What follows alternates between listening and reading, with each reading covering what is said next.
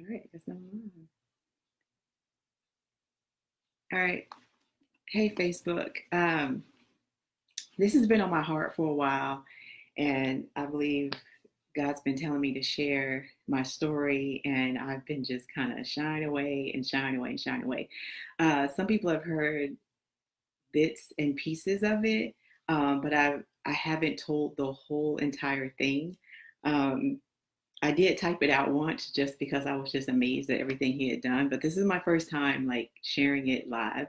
Um, I was encouraged to do this also through a course that I'm in, which is called TOU, the One University. And I'll talk about that a little more later. But in that course, they encourage you to share your testimony and share your story.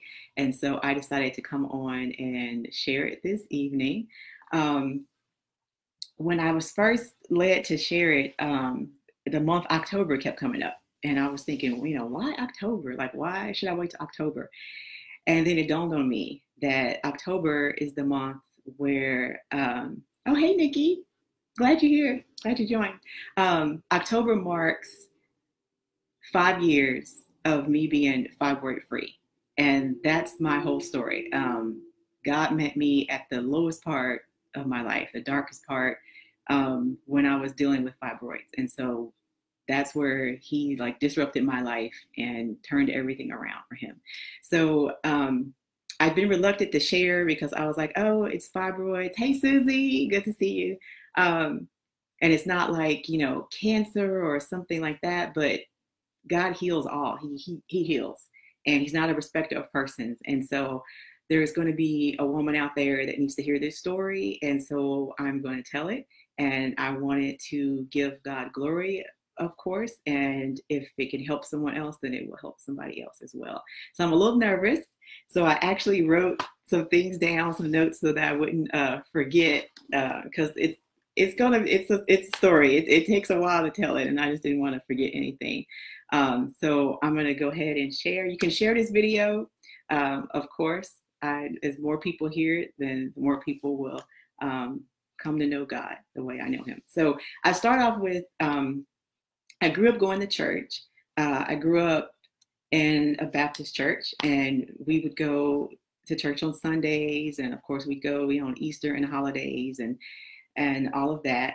And so I grew up believing in God and believing in Christ, but it was kind of like he was way up here somewhere. Like he was up there and I'm down here, and he's not really interested in all of our little details in our lives. Well, let me tell you that he is. So I'm gonna turn off some of my notifications here. He's interested in every single detail of your life, no matter how little you think it is. So that's how I started off. So I grew up going to church. When I was 18, I actually fully accepted Jesus as Lord and Savior, and I got baptized. So this was like I was a freshman in college when it happened, and I was still going to church and doing all of that. So come around 2013, this was the year. I had been having issues with my cycle. So if there's any guys on here, I'm going to be talking about my menstrual cycle. So I'm just letting you know. I'm not going into gory details, but this was the issue that I had. So I'm going to be talking about that. So I've been having issues off and on. It would be really, really heavy. And then my cramps were getting worse and worse and worse. And so it was like about February 2013, I just kept getting this feeling that something wasn't right. And I needed to go see a doctor. And I had been lazy. I wasn't going to get my checkups every year. So that's another thing you want to do, ladies, get your checkups. I wasn't. So I found a doctor to go to, and I remember it was in February. I left work early so I could go to my appointment, and I got checked out, and she determined that I had a large fibroid, and it was like 16 centimeters. So it was almost like I was 16 to 20 weeks pregnant, kind of like. That's if it was a baby, that would have been the size. And I had gained weight all over because of the hormones. So the fibroids grew off of estrogen and progesterone. I hope I say that right. And so I had gained weight, so I hadn't really noticed. And I always would get bloated during that time. So I just didn't really pay attention. But now I look back now and I was like, yeah, I should have noticed. But I was probably kind of like ignoring it because I didn't want to go see a doctor. So I went there and I got diagnosed with the fibroid, and I just busted out in tears. Like I couldn't even drive home. Like I called my mom. Like it makes me want to tear up when I think about it now. So I told myself I wouldn't cry, but I'm gonna try not to. I called my mom and she talked to me in the car and she was like, don't try to drive, just sit here and get yourself together. Cause I was just like bawling like a baby, because at the time I was 34 and I wasn't in a relationship, but I've always wanted to have kids. And here I am, I have this huge tumor that could stop me from having kids. And I was just devastated. And so my doctor, she had given me a name of another doctor to go see, but I wasn't hearing that. I wasn't ready for that, having to go see a specialist and all of that. So I came home and I did the worst thing ever, which is get on the internet and look up everything about uterine fibroids and on WebMD and everywhere else. And it was that made it worse, actually. So what she did do is she put me on a birth control shot. I think it was Depo-Provera. I hope I'm saying the names right. I should have wrote down the medicines, but she put me on that to try to lessen my cycle, because that's I kept having a heavy bleeding and all of that. But before I could even get on that, let me back up a little bit. From that first doctor's visit that night, the nighttime nurse called me because they had done blood work, and the nighttime nurse called me and she was very concerned, and she was like, you need to go to the emergency room. And I was like, what do I need to go to the emergency room for? My red blood count was at 4. And a normal red blood count, I believe, is between like 11 and 15. I don't think it's grams, but it's micro. I don't know. I should have looked it up so I could be more scientific. But I was well below what was normal. And she was like, are you dizzy? Like you shouldn't even be conscious like right now. Like I should have fainted or something. And I was like, I'm fine. I was like, I get tired easily and my heart beats, if I go upstairs a lot. And I just thought I was just getting out of shape. And so she was like, no, you need to go to the emergency room. So this was this was the same day of my first appointment. So I called my parents because the nurse said, don't drive. And yeah, it was that low, Susie. It was low. The nurse said, don't drive, call somebody to drive you to the emergency room. So I called my parents, of course. So they're all like nervous and scared. They drive me to the emergency room. I get there, they take blood again because they wanted to be sure that it was that low. And so it was. And the emergency room doctor was like, he goes, I don't understand it. He's like, you should have fainted by now. Like you're looking at me like, and he goes, you don't feel dizzy? And I was like, I know. I said, no. I said, but I was telling them, if I go upstairs or if I walk too fast, I would get really out of breath and my heart would beat really, really fast. And that's what it was. It was because my body was like almost in shock because the red blood count was so low. So they admitted me to the hospital and I had to have a blood transfusion. So I got 2 units of blood and they gave me an iron infusion as well because, of course, my iron was low because my blood was low. It was like a cycle, just kept going around. So while I was in the hospital, my doctor, my OBGYN, that's when she came over and gave me the shot because her office is in the same hospital. I was in Seton Northwest. So she came and gave me the birth control shot. She goes, this should lessen your cycle so your blood can kind of build back up because that's what was happening. And so it lowered over time. That's why I didn't faint, is she was kind of saying it got low a little bit. Like each month it got lower and lower and it couldn't build back up. But it's not like I dropped from, 11 all the way to 4 within, a couple weeks time or whatever. It was little by little. And so my body had kind of learned to like adjust. And so I was staying up. But I look back now and that was all God. He kept me because I was going to exercise classes and everything with a blood count that low. I shouldn't have been conscious, like been able to do anything. So that was February. And I was looking up stuff on the internet and oh my God, y'all, there were people out there selling teas and oil packs and just all this different stuff for fibroids. It was just crazy. And I found out that like 70% of women suffer from fibroids at some point in their life. Some never have symptoms. They have them and they never know, and they have kids and do everything and they never know about it. And then there's women that, for instance, for me, somehow mine grew really large and distorted my uterus, and I was having all these issues. Amen, Nina, amen. And so between February and March, I was getting the birth control shot to lessen my cycle. And I think the days overlapped or something, but the shot didn't really help because I started having breakthrough bleeding, which was like in between my cycle. And I just want to tell the story, so I apologize for the details, but I got to tell it.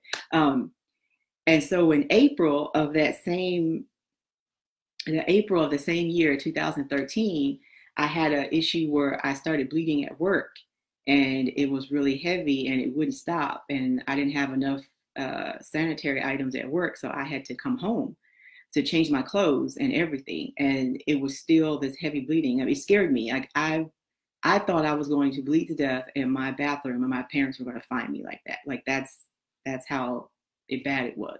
And so, yes, I heard people say that about Depot. I'm like, never using that again, ever. So I called my mom and I was like, it's heavy and it's not stopping. I don't know what to do. And I didn't want to drive myself because I felt like if I'm bleeding like that, I could faint in the car. So my mom was like, call 911. And so I called 911. I had to have an ambulance come to my house and take me to the hospital. I was terrified. They got there and they touched my heartbeat and they're like, your heart is racing. I'm like, cause I'm scared. Like I didn't know what was going on. And so like, take me to the hospital. My parents meet me there at the hospital. They keep me in the hospital again. I didn't need a blood transfusion this time, but they just kept me to observe me and observe my cycle. And eventually it tapered off. So basically I was just having a really bad, really extra heavy cycle. And the shot they had me on was making me have more bleeding and stuff. So that wasn't good. But while I was in the hospital, the doctor that admitted me said that she had fibroids, that she had 10 of them and had them removed. And she gave me the name of a doctor at Texas Fertility Center, which is Dr. Silverberg. So I'm going to say his name because if y'all are having problems, ladies, it's who you need to go see. And she was like, you need to go see him. And just the thought of seeing another doctor scared me. And so I was just like, okay. And I just kind of followed it away. So she admits me to the hospital. The next morning, I see a different physician to discharge me because she was like, okay, the bleeding's let up, we can let you go home, but you got to take off work for a week and you got to rest. So the discharge doctor gave me the same name. She was like, you need to go see Dr. Silverberg at Texas Fertility Center. So that's twice, right? And as far as I know, these two doctors don't know each other because I was admitted late that night and then I was discharged like the next day. And so I was like, okay, I just kind of filed it away in my head. I don't know I can't even tell you the state of mind I was in. I don't know. But after you're in the hospital, you have to go follow up with your regular physician. So I went back to my OBGYN and she had already told me about this doctor at Texas Fertility Center. So then she tells me again, she goes, have you made an appointment yet? Like she got a little attitude with me because I was like slowing around, and she mentions the name again. And so that's when I was like, okay, I guess I need to make this appointment. So I still kind of slowed around. I was still online looking at, foods to eat, which was good. I changed a lot in my diet and all of that, and looking at foods to eat and vitamins to take. And I decided to pray about it. And I was like, God, do I need to go see this doctor? And before I could even finish the prayer, it was like he spoke in my heart and was like, I've already told you what to do. So it was like, I've told you 3 times who to go see. You need to go. Like, quit. Do what I say. That was kind of like how I felt, like I was being reprimanded a little bit. And there is a verse in Matthew 18:16 where he's telling his disciples that when they go to minister to somebody, or they're going to talk to somebody about sin in their life, and if the person doesn't believe you, they say take 2 or 3 other witnesses with you so that it'll be established by 2 or 3 witnesses. And so that revelation came to me later, but now I look back and I was like, that's what was happening. Like these three women doctors, as far as I know, didn't know each other at all. And they were all telling me to go see the same person. So I was just nervous. I was scared to go see the surgeon because I was scared he was going to say hysterectomy and then I couldn't have kids, right? But then I think he's a fertility specialist, so that's what they try not to do that. And so I was like, okay, let me just go and see what he says. So I go to the surgeon. He's absolutely wonderful. So much patience. Explained everything to me. Didn't make me feel silly for not wanting to see a doctor or anything. Didn't make me feel, because I was thinking, oh my God, let this thing grow this much. He's probably gonna never. Didn't make me feel like that at all. It was just like this happens and we're gonna fix it, you know. So from him, I had to go see a blood doctor as well because I was so anemic that the shape of my red blood cells had like changed shape. They thought maybe I had some other kind of blood disorder. So I had to go see a hematologist as well. Y'all, this year was, I'm telling you. So for someone that don't even like going to see a doctor, I was seeing like 3 or 4 of them in a matter of, it was just crazy.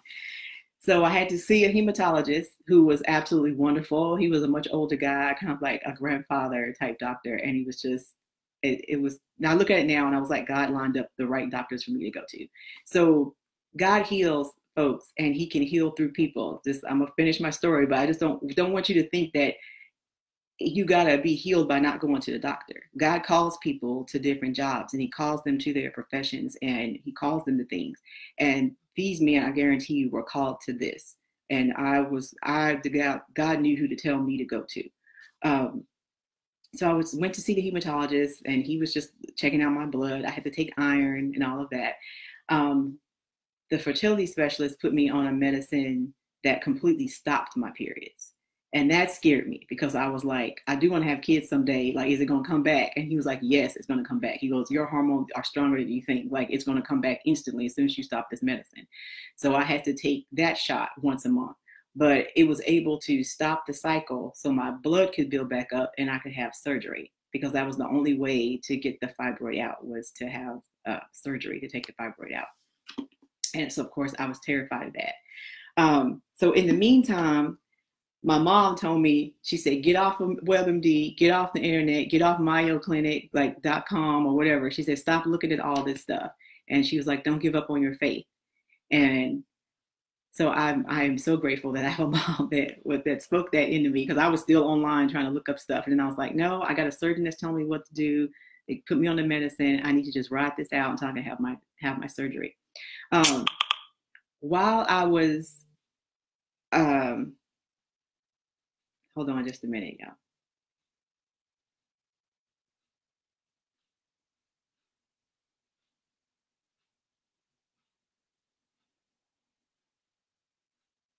So while I was on that medicine, this was kind of like, I guess it felt kind of like an intermission, right? Like I wasn't having these horrible, horrible cycles, but I still didn't feel that good because I could feel all this like pressure and bloatedness with the fibroid. But I wasn't having that because the medicine was gone, but I had to let my blood build back up. So it was just kind of like this little waiting time. So in between that, I can't remember how I came across this book. I don't know if I was watching TV or if I saw it on the internet. I can't remember. But I got this book by Dodie Osteen.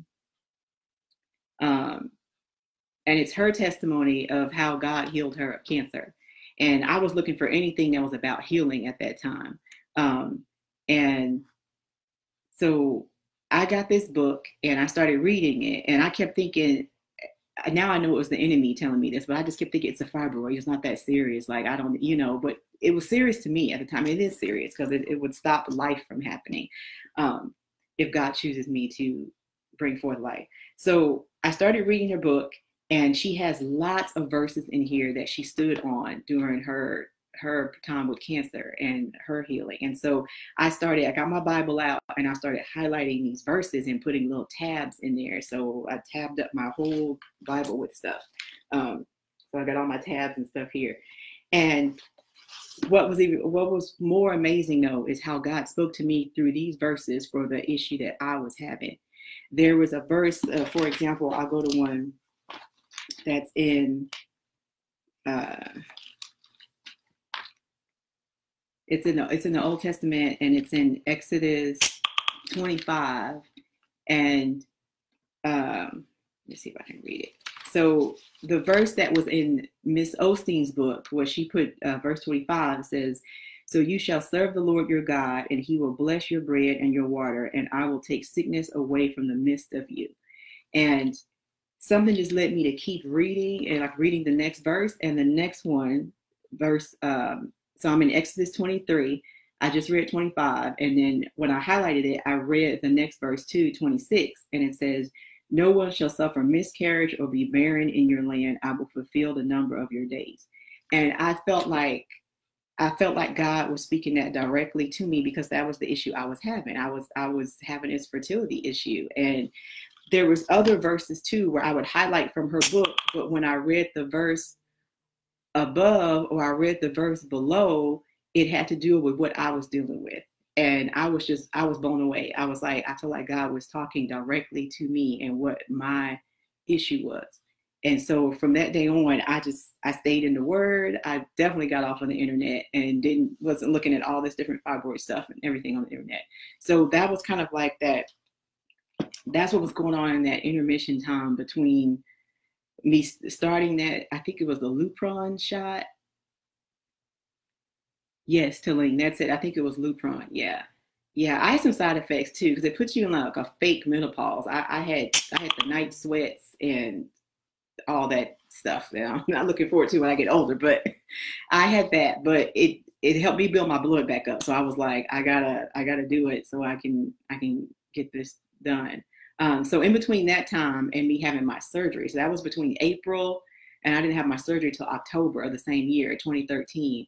I was reading Bible verses and just reading anything. And he led me, I can't even tell you how God led me to some of these verses, but he led me to read about Rachel and to read about Hannah, because both of them struggled having kids, and they had seen other people around them have kids and how they had to keep their faith, and they had to continue to pray and stay strong in God. And that's what was happening to me. I was working with women that were having kids, and I'm having this fibroid issue. And even my own niece at the time, my own niece was pregnant with her first child when I was we found out she was pregnant the same time I found out like I had the fibroid issue. And so that was tough for me to deal with. And I was thinking, okay, I'm going to be a great aunt before I'm going to be able to be a mother, or am I going to be able to have kids? So it was rough.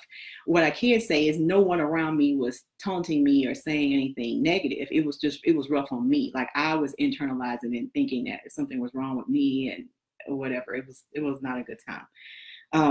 But I started reading those stories, and I would pray to God and say, you remembered Rachel, you remembered Hannah, remember me. That's about all I could even pray. Like I was just like, I didn't even know what to say. But we know the Holy Spirit can, when we don't know what to pray, the Holy Spirit can come and intercede and pray for us. So I know the Holy Spirit did a lot of that during this time for me.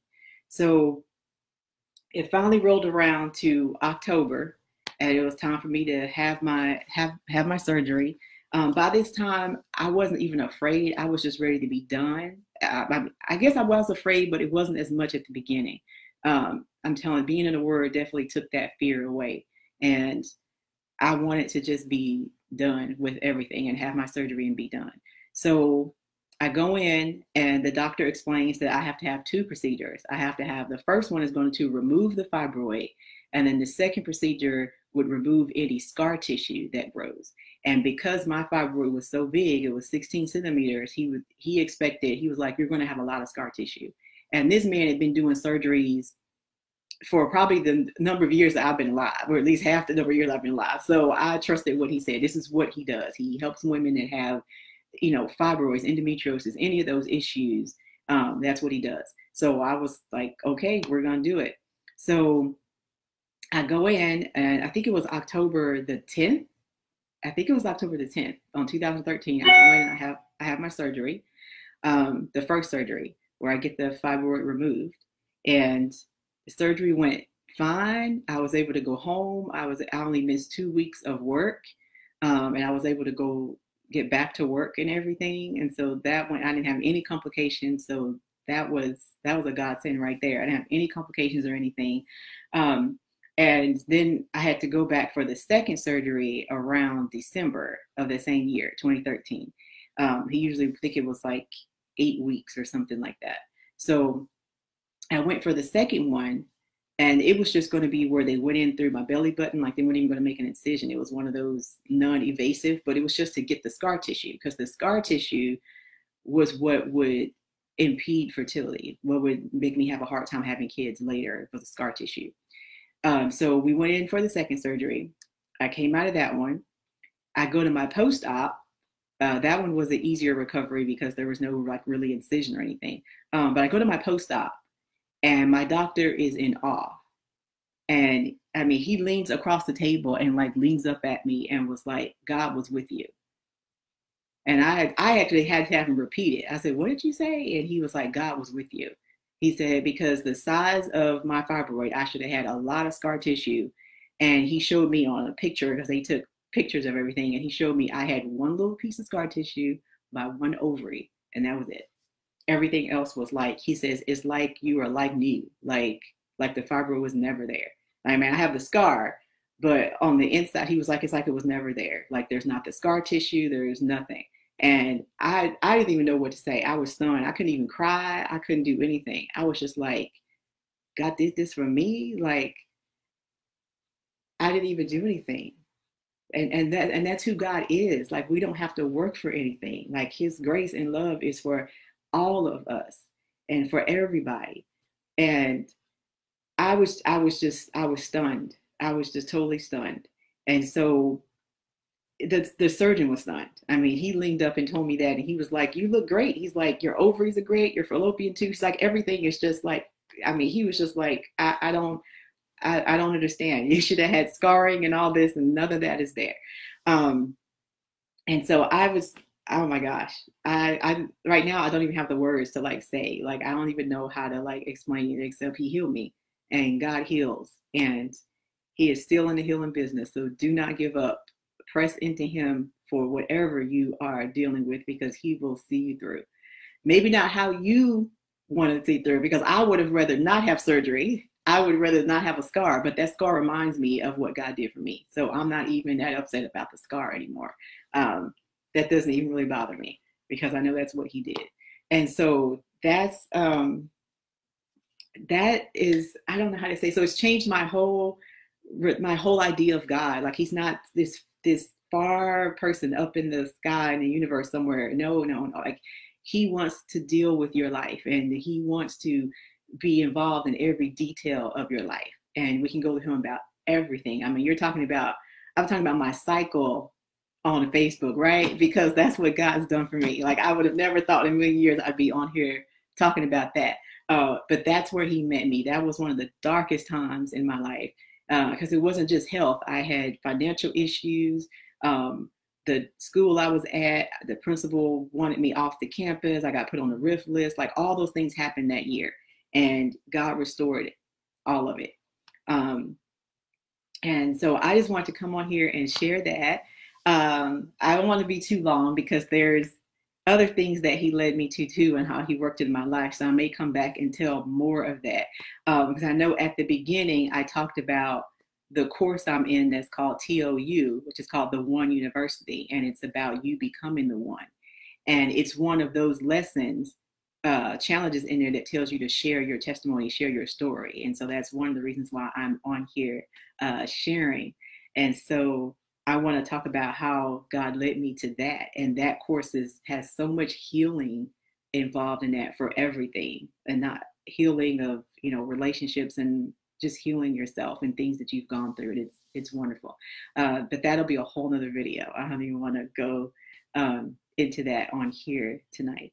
But I do want to leave before I go, I do want to leave you with a verse from, it's from Psalm 37, and Psalm 37:23, and I'm reading from the New Living Translation, and it says, "The Lord directs the steps of the godly. He delights in every detail of their lives." And after I read that, I was like, that is so true. Like, he was concerned with every little detail that was happening to me during that time. And there were so many times I can't even remember, and I was trying to journal it and keep it all down. I didn't bring that journal with me right now, but there were so many times where I prayed about something, or I was feeling anxiety about something, or feeling depressed about something, and I'd get up and the verse that's on my Bible app is exactly what I needed to hear. Or I'd open my Bible and start reading the verses I'd highlighted, and then if I just skip down a few verses, my eyes would just skip down, and the verse right there is what I needed to hear. So he was constantly comforting me and constantly talking to me through his word, through his scriptures. And so I just wanted to come on there and share that with everyone. I hope it encouraged you. I hope it encouraged you, because it definitely encouraged me, and it has changed my whole relationship with God. He's not just up there anymore. I talk to him daily. It's a relationship, and that's what he wants. He wants relationship with us. We are his sons and daughters, and that's what he wants. He doesn't want us to see him as this being that's way far away that we have to please. He's going to take care of us.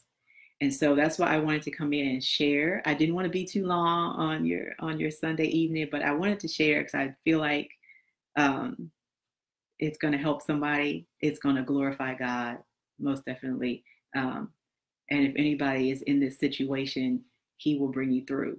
You just have to be open to how he's going to bring you through. Because I wouldn't have chosen surgery if I could have helped it, but that's how he brought me through, and how he showed himself to me was through that situation. So that is all I have for now. I'll put in the comments how I got her book, this book right here.